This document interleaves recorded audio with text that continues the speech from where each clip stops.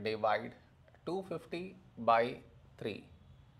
To do this division, we should frame it in this way. 250 here, 3 here.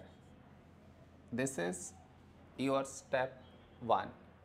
Next, here we have 2, here 3.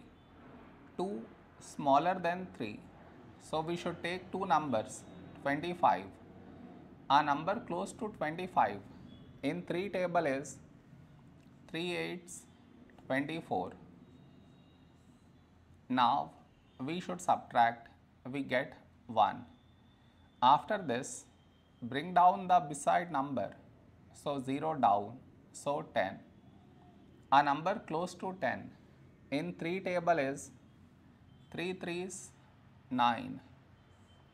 Now we subtract, we get 1. After this, no more numbers to bring it down. So what we do is, we put dot, take 0. So 10. A number close to 10 in 3 table is 3 3s 9. Now we subtract, we get 1. Now you observe, we had 1 here and we got 1 again. That means this number keep on repeating. So this is our quotient.